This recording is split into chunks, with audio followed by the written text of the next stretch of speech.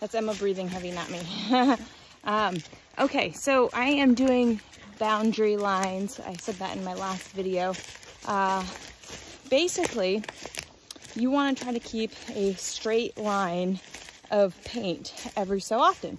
The thicker the woods, the closer they are, obviously. If it's spread out a little bit, you don't have to be quite as, you don't have to hit every tree. But you want it to be easy to follow.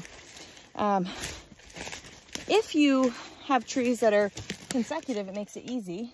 You come and you see right here, paint, paint, paint, paint. When I look back, I don't know if you can see, hopefully you can see some orange on some trees back there. Every so often you'll find a tree does not have it on the front side of it. It's more of the side. That's typically because the trail, if it were straight, or the boundary line, if it were straight through there, it's pointing in the direction of it instead of saying, hey, I'm in line with it, like this one. See, it's kind of to the side.